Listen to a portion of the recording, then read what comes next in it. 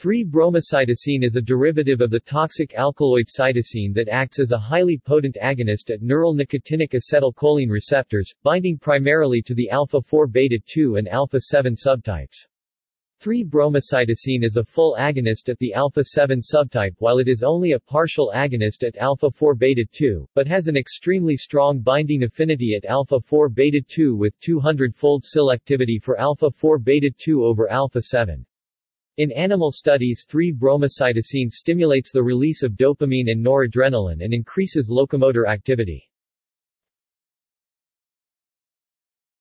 References